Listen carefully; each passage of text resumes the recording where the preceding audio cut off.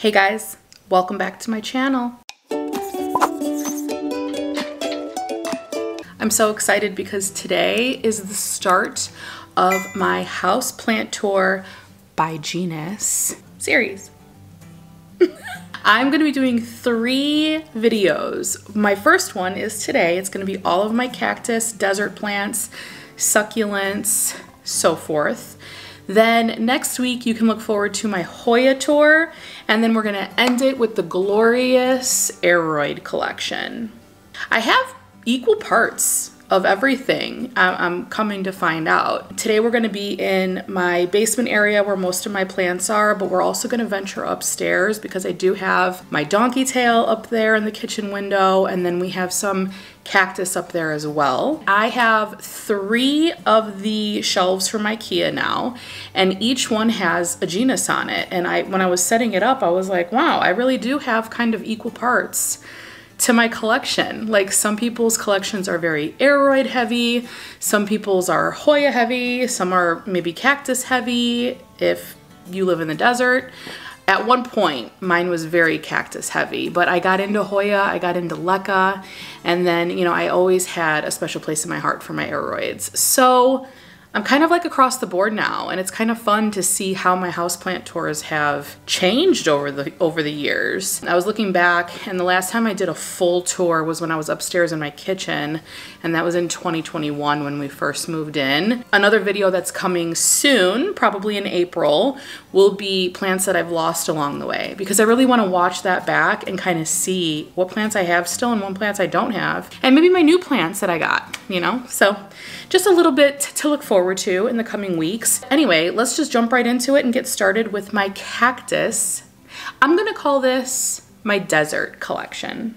Let's go. Here we have all of my desert plants on this shelf, and we're gonna go over it one by one. Starting in the back with my old man cactus. This was a gift from a friend. She literally sent me all 3 of these in the mail, and they've gotten some sun damage from being outside over the past couple of years, but overall they're doing really well.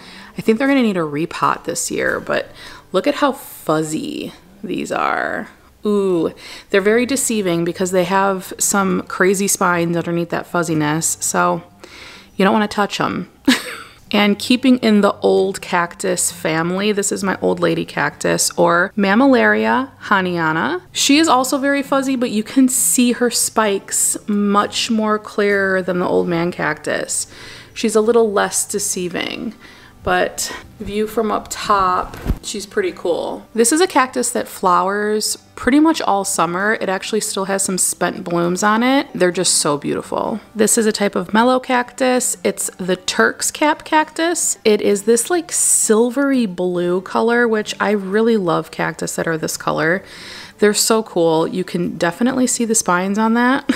It's fierce. It's definitely fierce. I don't think I've ever seen one of these in like a landscape in Arizona. I mean, I could have. Maybe it was just extremely large. This color cactus is just so amazing. Back here we have a golden snake cactus. These are really popular amongst the desert landscape. The spines on this guy are also very fierce. You're just gonna want to stay away from that. I'm not big on touching my cactus. I think we all know that. I have a fear of their spines. I still think that they're so cool, but this guy is fierce. I'm not really a big fan of the yellow spines. I don't know, they kind of creep me out, but it's cool. It's still cool. This is my Lophoceros marginatus, and it has started to grow kind of elongated. I wish it would have stayed short and stubby. Well, not short, but I wish it would have grown with a little bit more thickness. It kind of stretched out towards the light. It does really, really well outside, so that's why I like to bring it out in the summer months. But I do love this cactus, and I can't wait for it to get much bigger than it is. This is a Pachapodium. It is a Madagascar palm, and you can kind of, it looks like a palm tree with its little foliage that it pops out here. It usually pops out a lot more, so it'll look more like a palm tree. But without that foliage, it's like really creepy looking. Look at how ugly that is. Oh, it looks so scary, but I love the wonky ones. So I've had this one for quite a few years now. It started off very small and it's gotten pretty large. This is a Pulido's Echeveria, and when I purchased it, it did have the blooms on it, but these are 2 new ones it put out. I think it just likes being under these grow lights. Flowers are so cute. They don't smell very much like anything, but they're still pretty. And I love looking at this from the top view because it's just so full. And I know this is gonna end up needing a repot probably by the end of the summer, but I love it. In the corner here is a Stenoceras thurbii, and again with the like orangey yellow spines. This one is a deeper green. It's kind of like, it looks like it's in the dark, but it is getting some light from up there. But look at how scary those spines are, like ouch. This guy is cool though. You can kind of tell like where I bring it in for the summer and where I bring it outside. This past summer though, it has been benefiting from the grow lights. It has not been getting leggy, so I can appreciate that. Look at my Velosa stealing the show. Get out of my shot. You're coming next week, sir. Here we have a Sirius Forbesii spiralis. This is a spiralis cactus, and you can kind of see it starting to turn. It's such a juvenile plant, so I'm really hoping that in the summertime it will start to get a little bit bigger. I did have it outside last summer, but I got it in the middle of last summer, so hopefully it doubles in size. Okay, here's my silver sword. I've had this silver sword for years, and I just have not repotted it. I'm pretty certain that it's root bound, but I love this cactus because I love the white spines. I mean, the top looks fuzzy. Let me try to get in here. Like, it looks fuzzy, but it's definitely not. I think I'm gonna repot this summer, see what the roots look like, and put it in the next size up pot so it can get bigger. This is a Stenoceras prenosus, and I could very well be pronouncing these names wrong, but they're all labeled, so if you have any questions, just leave them in the comments and I'll tell you what the plant was if you have any questions. But this has like a silvery hue as well. I'm trying to get a good, yeah, you can kind of see it there. Sorry, my light's adjusted for my grow light shelves, but it's got like a silvery hue. It's so pretty. I love it so much. I recently got this and I just hope it makes it, because the soil that it was in when I bought it was not good. It was very compacted, so I put it in this like airy mix. I literally just knocked off a piece of my peperomia. Cool. Way in the back here is my Euphorbia obesa, and these I don't know what's going on, but this is how I always thought an obesa was supposed to look, because it mimics like the shape of a baseball. And this is how this one looks, and I'm very confused. One is female, one is male, and I did that so I can possibly try to cross-pollinate, but I've never attempted it before. It did bloom this past summer. It gets little flowers in the center, but like this is shooting off all these other little obesas. Like they're all over the base. It's kind of crazy. I'm gonna need to repot this because it hasn't been repotted since I got it. I want to say I bought these in Tucson like 3 years ago. Love those. This is my new sand dollar cactus. It's an astrophytum, and I love these because they are spineless cactus, and these little fuzzy guys on the side are soft, so I can actually touch this cactus and like feel comfortable repotting it. These are really cute, and I have yet to see one as like a full mature plant. I'm excited to see it grow. This Joseph's Coat prickly pear has a little bit of sun damage on it, but it has grown quite a bit. Like it has a new sprout up there.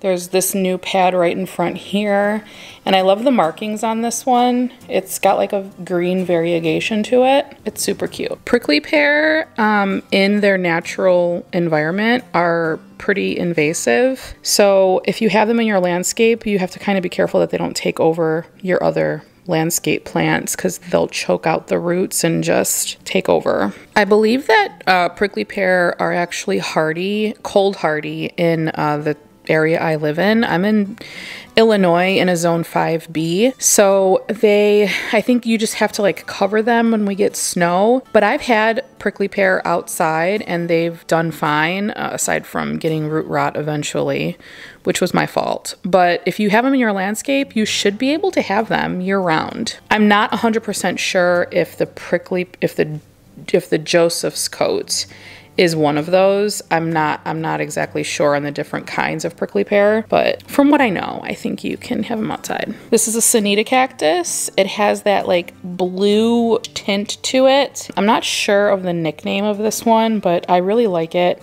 I'm kind of mad because I think it got some scale last summer. If you could see up top there's like a little chunk, and it kind of like gave it a bruise, which sucks because when cactus get bruised, they kind of look a little ugly, but it's okay. It's still cute. Okay, this is a variegated gasteria, or a little warty because it has like little bumps on it. Outside pieces here, like I guess they're leaves. I don't want to call them leaves because they're not really leafy, but the outside pieces here are dead. Like I kind of have to take these off. They're spent, but it's getting new growth in the center there. You can kind of see a new piece coming in. This is new, this is new.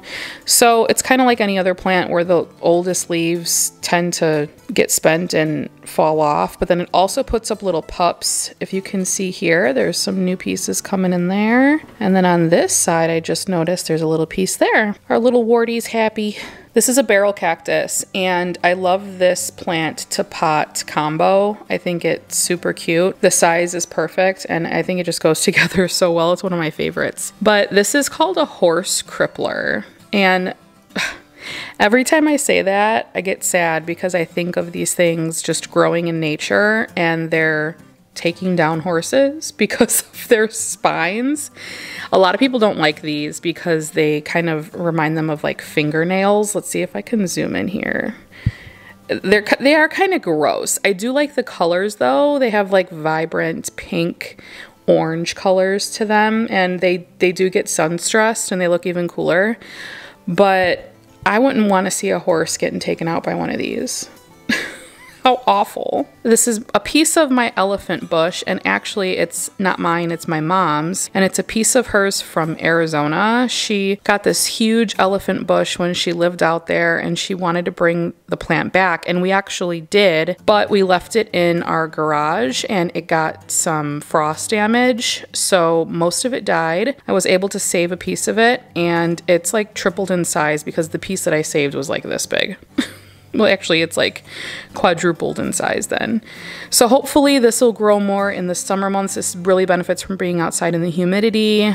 Not necessarily really the humidity, but the heat. Like it loves to be outdoors. So I'm excited to see what it does this summer. This is my jade plant, and I got this from a friend of mine. And this plant is so funny because every time I see it kind of growing towards the light, I give it a little spin. And it gets so mad at me, I'm sure, but like within a couple days, it'll be facing this way again. It's a really good way to even out your plants, especially with this jade. I have to turn up the light here to show you this. The undersides of these leaves are so pretty. They're like almost like a maroon color. There, can you see that? Focus. It's really, really cool. I love how that looks. I don't know if it's sun stress from the grow lights, but these can get to be so huge, like giant bushes of these I've seen in people's homes. So I'm really excited for this to get bigger because it's just a gorgeous hardy plant. And it's happy. It's so easy to care for too. This is a Euphorbia. It's a variegated African milk tree, and I love the markings on this. I recently picked this up. I have a few African milk trees, and I've never seen one with these colors. The green variegation is so pretty, and once this starts shooting out like little arms, it's gonna be so cute. I also like the pot that it's in. I really kind of try to pay attention, pay attention to the pots that I'm using because it's just, that's so cute. This is Cooper's Haworthia, and I've had this for a long time. I just kind of kept it on my desk and really didn't care. It's not potted up in this pot, which I got thrifting actually. It's so pretty. It's actually in terracotta. I just have it placed in there.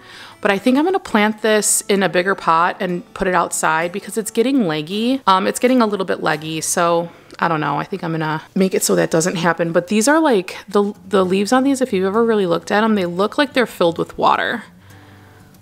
It's a really cool plant. My variegated string of hearts is back here. I'm gonna bring it down. Doesn't have tons of hearts on it. It's a little sparse, but this is like 2 vines wrapped up on the top here.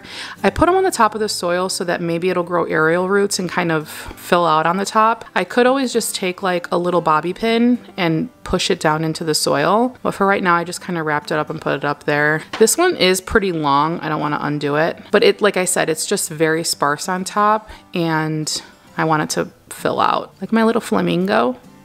I don't remember where I got that. Here is my experiment cactus, my Echinopsis tubiflora. This is in leca. It's a cactus that I put in leca quite some time ago. You can't, like the roots are not growing through, oh, a little bit. You could see a little bit of the growth there, but it is popping out some babies. Let's see if you can see, there's like a couple babies on the side there, and then down in below there, you can kind of see it. So up top, it's happy. I like this cash po I have it in too. It's perfect. That's my apple leaf Dischidia. This is more of a succulent plant, so that's why I included it in this video. But it's looking kind of weird up top. I'm not sure if you can see that, but it's like some of the leaves are super dry and they have like, it almost looks like they're cracking. I don't know. I think I'm gonna repot it. It's been in this pot for quite some time. Like this side looks healthy. Maybe I need to turn it. These leaves are huge actually. I think it needs a repot, but at one point the vines were so long and then they just started to get leggy, so I chopped them. This plant is really cool. The leaves are so thick. It almost reminds me of like a silver dollar or a Hoya. Like just, the leaves are just super thick and succulent like. This plant up here I got from a friend. Let me see, I don't even know the name of it. I can't remember. It is a wingpod purslane umbraticola. Interesting. It gives me succulent vibes, so that's why it's with my succulents.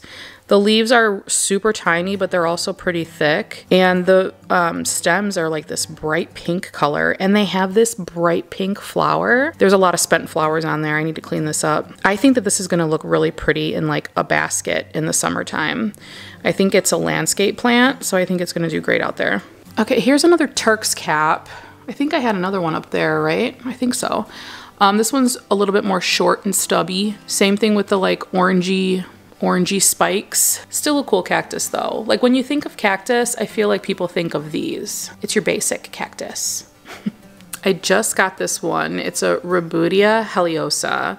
And I thought that it was a grafted cactus. It looks like there's a Euphorbia at the bottom and then a cactus on top. I'm not 100% sure. If you ever had one of these, let me know in the comments below. I don't know a lot about them. I literally just got it. I was repotting it, and the spines on this, like there are spines on this, but they curl inward. So like you are able to touch it without getting a spine in your finger, unless there's like a rogue one. Gotta be careful. The pot that it's in though, classic. I picked these up from Target because I thought it was hilarious.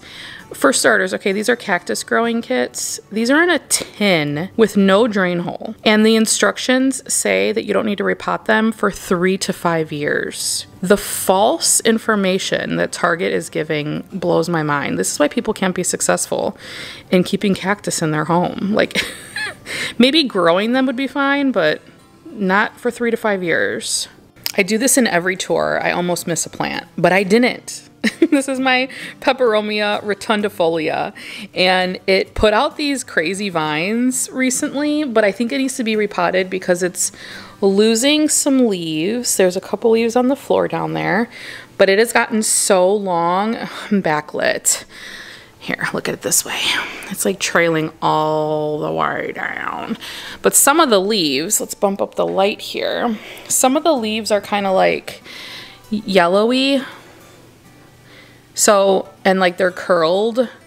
I think they need to be a little bit straighter. It's just the pot size to the size of the plant. I'm sure it's root bound. I haven't repotted it in a long time. So I think I'm going to do that pretty soon, actually. I almost forgot my string of pearls that I have here. This is definitely a desert plant. She thrives in the heat and in the sun. She put out this new vine not that long ago, and I have her in this cute little terracotta pot. What do we think? My mom's doing laundry upstairs, so if you hear a humming in the background, I apologize. Here is my Euphorbia abansinica, and it is such a big plant. I have it in this basket, but it's in soil with like just a rock on top, and it is just huge. I mainly put the rock in there to prevent it from falling over. It's currently being propped up, not that it needs it, but I just didn't want it to touch the wall, by a very long bamboo stick. Long and strong bamboo stick. It's a big plant. I love it. It's so pretty. Then I have this Sansevieria whalefin here because it doesn't fit on any other shelf. And I know it's a Sansevieria. It's not a desert plant per se, but this thing is so cool. Guys, I got this at Costco for 25 bucks. Size comparison, like that's my hand. It's so huge and it's beautiful. It's like the markings on it are so pretty. I love it so much. I have not repotted it. It seems like it's happy in whatever medium this is. I think it's like a cocoa chip, cocoa peat. I don't know. My guess is that it doesn't have a very significant root system. It's in a very small pot, so it's probably just like a cutting. So we're gonna leave it alone for a little while. This is my hedgehog cactus. Very skinny little guys. They have always been skinny, so I'm convinced that these are just like a skinny form. Because I had these outside every summer and they're just these little tiny little twigs. They're so cool though. They started out really small and they've gotten kind of big. And at first, like I said, I thought they were growing just leggy towards the light, but they spent their time in full sun and they still grow this way. So it's just how they grow. I really love to have my cactus in terracotta with like a rock top dress. I just think it's just kind of mimics the look of the desert, and I've always loved that look. Boom, my blue myrtle cactus. Now this is one that is actually an arm from a cactus that I have upstairs, which is, you know, the mama blue myrtle. So I'm going to show that to you. But this came from Arizona. It was in my mom's landscape. It was super leggy for a long time. And then last summer it put out this nice little chunk. It has that like bluish color to it. So pretty. Here's another one of my African milk trees. This one's not variegated, but this has like the red tint to it. And it has leaves on it still. It gets this foliage in the summertime. But being down here, I actually had it directly under that grow light for a long time. It never lost its leaves. So it's pretty happy. It did get some sun damage. This is all sun damage from years past. But this is the cathedral. They call it the cathedral cactus. It's not a cactus, it's a euphorbia. But that thing is massive. Like I showed you my hand comparison to the whalefin.